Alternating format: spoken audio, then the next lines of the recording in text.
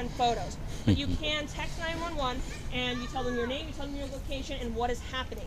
They will respond back. You'll get those same triage questions as if you were on the phone with them. So if you're, a lot of incidents that they developed that for is domestic violence situations where you don't want them to hear you on the phone. If you're on a transit and you see somebody with a weapon who's holding on to it, pulling it out, putting it away, that kind of a thing, you can text 911 if you don't want those people to hear you reporting that call. So if you call non-emergency, you guys done the little triage buttons, all that fun stuff. You gotta press 1, press 1, press 2, get through that. So, O for operator, press 0. It'll kick you through the queue. It only saves you a couple of minutes, but those couple of minutes might make the difference in you waiting for 20 minutes and you waiting for 5 minutes on that call. You could still end up waiting a long time. That's when the online reporting comes in. On your magnet, Mark referred to the online reporting option, and it is in the flow chart. It explains what stuff you cannot report online. If you find a gun, if you find prescription medications, I believe like hit and runs, you can't report those things online. It is in the flow chart, and if you go to the Portland Bureau, our Portland Police Bureau website, it's like big fat red text and font, and it's got like all these giant bullets. I mean, it's like 30-point font. You can't really not read it. And it's like super easy to read on a white background. Very clear about what you can and cannot report online. But it can save you a lot of time. A lot of the stuff that you're going to see in the parks is going to go to the rangers. But if you see stuff that goes outside of the parks, you may also want to file a police report. And so if it goes outside of the parks, the rangers will then have to call the police, so the police can respond because they're going to work together about what happened here. But if that person exits the park, the rangers can't do anything anymore, so now you got to contact the police. So knowing that you might have to contact more than one person to get a situation resolved is really, really important.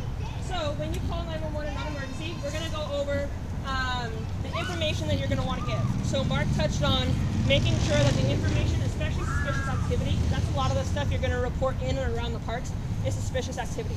Activity is the behavior that the person is exhibiting and the acts that they are committing. It is not what they look like. It is not their living situation. If you guys have never heard of the Anderson Agreement, it's a lot of information, and I really, really encourage you guys to go and read it. Housing is a protected status. It's the same as ethnicity, race, gender, age, all of that stuff. It falls into that same category. You are not a criminal solely based on the fact that you are experiencing houselessness in any situation, the same as if you are a female or a male or any other identified gender or race or any of that kind of stuff. So what your goal here at the end of the night is to know that you're identifying the behavior when you're reporting anything. Anything to anybody is the behavior. Identifying, is it criminal, is it a violation, or is it anything that I can do at all? And maybe it's just having a conversation with that person if you feel comfortable enough to go up to them. Sometimes if you see somebody that you're uncomfortable with, Mark loves to do the kill them with kindness. So you're going to say, hey, I haven't seen you around the park before. Are you frequent here? I've never noticed. Oh, do you live around the neighborhood? Oh, we have a park watch here. Would you be interested in joining? If that's kind of if you're comfortable doing that kind of stuff. Otherwise, just making simple eye contact is good enough for a lot of people. People who are doing things that they shouldn't be doing don't like to be observed. They don't like to be noticed. So they're going to try to hold back and not be addressed. And if you feel uncomfortable addressing people, don't do it. Don't go outside of your wheelhouse. But also, part of the Park Watch and all of our Neighborhood Watch programs is non-confrontational. It doesn't mean you can't talk to people. It means that you're not going to address them in an aggressive way and say, get the hell out of my park, I don't want you here. You're going to talk to them like a normal human being and address normal things, and you're going to ask them how they're doing. Are you a frequenter here? If you think that they're talking to themselves or swinging around some kind of a weapon, maybe don't talk to them. And just so you know, I had a question. Nunchucks are a weapon, you guys. Okay, if somebody is standing around the corner swinging around nunchucks, that's a 911 or non-emergency call. I had somebody ask me that the other day. That is a weapon. So if you're not sure what the weapon is, if they're swinging something around, potentially talking to themselves or yelling at people as they go by, stepping in front of them, that is aggressive behavior. And then you can call 911 or non-emergency, depending on how you feel about what that behavior is exhibiting at the time. Is it an immediate threat to somebody, or is it that person's not really harming anyone, but they are swinging something around? I can't tell if it's a knife. Never lie, never exaggerate when you call 911 or non-emergency. Especially when the police show up and they know it was obvious that you're lying. You're not going to get a happy officer, which might then result in pretty poor customer service after that point. So, when you are calling, if you guys go to page 13, it talks about identifying and reporting. So when you call BOAC, so Bureau of Emergency Communications, I use a lot of acronyms. If you don't know what they mean or if you forget, feel free to ask me. Most of it's in the packet as well for later reference. They are going to ask you the 7 W's. So it's who, what, when, where, why. And then the big 2 are weapons and warnings. Weapons and warnings are not just for police. Emergency personnel, rangers, all these different people are going to be responding to those calls. If they have weapons, if they are doing something that is potentially dangerous, it might not be something that your ranger can handle. It might be something that is potentially dangerous and requires police presence. So you can inform your ranger, let them know, hey, they've got a weapon as well, and then they can either call the officer or you can call the police and say there's somebody in the park who has a weapon and they're doing these things. And if you guys forget everything that I teach you about reporting and all of this information, it's all in your packets, and the call takers are really, really, really well trained. They're going to ask you all these questions anyways. You having this kind of in mind already just helps you so you're prepared. If you have any kind of writing material on you and you're calling non-emergency too, I encourage you guys to write stuff down as you're sitting on hold, because you think you'll remember it and then they start asking you questions and your brain just goes, and you're not going to remember anything, because now you're having, if they ask you a question you weren't prepared for, now you got to think about that question, and then you could lose key and important. So the questions that they're going to ask you when identifying a suspect, this is where those other things come in handy, okay? You're not calling and reporting suspicious behavior because of the way the person looks, but it is good to be able to identify somebody, okay? So you're going to be looking at the head-to-toe reporting. BOEC is going to ask you head-to-toe reporting. What color hair do they have? How tall were they? Were they male? Were they female? Can you identify key identifiers? Did they have tattoos? Did they have any of that kind of stuff? The best way to identify somebody is things that they cannot change or are unlikely to change in a very fast situation. So if you just saw somebody mug somebody in the park and they're running off, you're calling 911. You want to be able to do that head-to-toe real quick. So I don't know your name, sorry, but if everybody could stay looking at me. There's a gentleman on the table over there. Can anybody tell me what color jacket he was wearing? In the very far right corner, he's the furthest in the front. So, yeah, so he's wearing a red jacket, and it is quite a bright red jacket. That's part of that observation piece. When you're going out and you're seeing things, making eye contact with people, you're more likely to remember what they look like. So I'm not saying you'd stare at them for 10 minutes and watch them as they walk by, but making brief eye contact, you're going to be more likely to remember what that person looked like. And you're going to want to look for facial hair, color of their hair, is it long, short, do they have tattoos, do they have scars?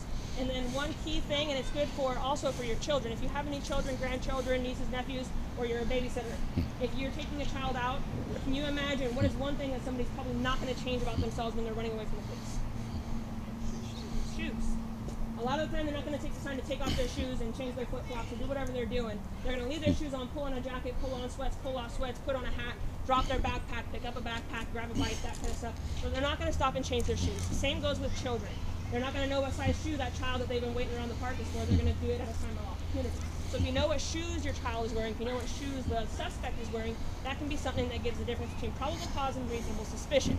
We're going to touch on the key terminology with that a little bit later, and that helps the officers so they can do their job. It's a huge difference, and it makes a difference in making an arrest versus saying, I'm sorry, have a nice day. And also with your guys' frustration level. So the next thing that we're going to touch on is reporting vehicles. So symbols is a quick acronym that you guys can try to utilize, and it's symbols with a C, not an S. And that's what BOEC uses for reporting. And it's color, year, make, body style, other marks and damages, broken windows, thrown out tail lights, different types, like those kinds of things, slashed items on it, whatever. And then license and state. So the key and important information, even if you get a single letter or number on that license, even if you don't know what state it was, but you saw the color of it, a lot of the call takers are trained and they do it so much that they know what those states look like, they know what those colors are. Any information that you could potentially give, if the call taker doesn't know it, they're going to take those notes, the officer might know it. Somebody might know what that information means, and it can mean something to anybody. So any key detail is really important. And then the efficiency of how you're utilizing their time is also dependent on how much information you can give them, and that's again the probable cause versus reasonable suspicion type of thing. So one example of that, I always give this example at all my trainings because it's so perfect on it. I was driving the Ilani Casino. You guys know that was built in Vancouver, so I live up north. I actually commute into work every day. And in that was happening, there was a woman at the casino. She shot her boyfriend with a shotgun that was in the back of their truck, took their dog, broke into a car, and drove off.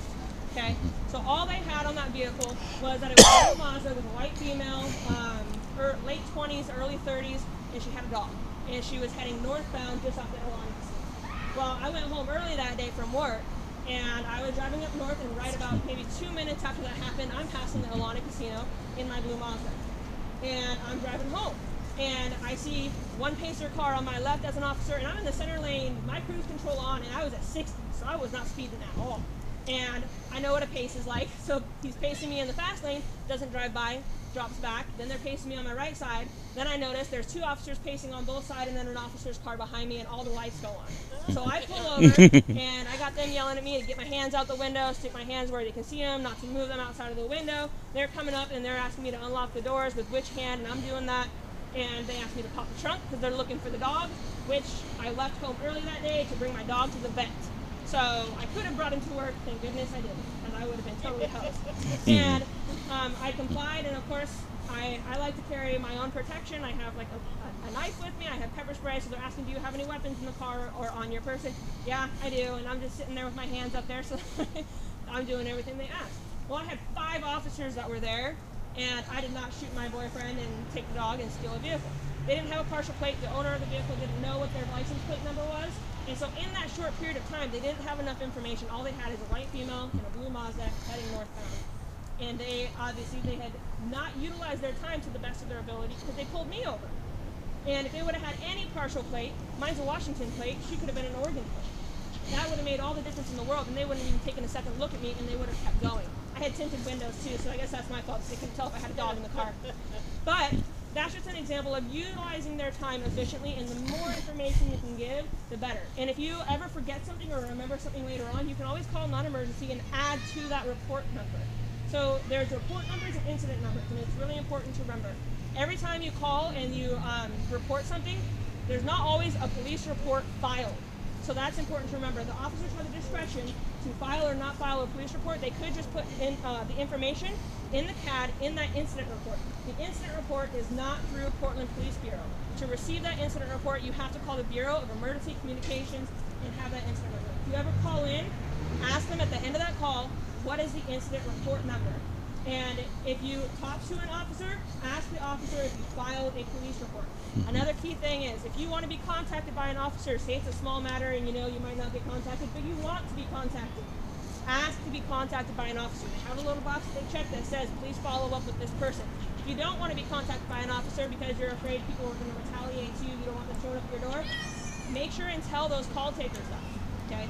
And if you, excuse me, my mouth's getting a little dry, I'm talking so fast. Okay, so, and then the other key thing is if your officer calls and that, make sure you guys are cordial to them.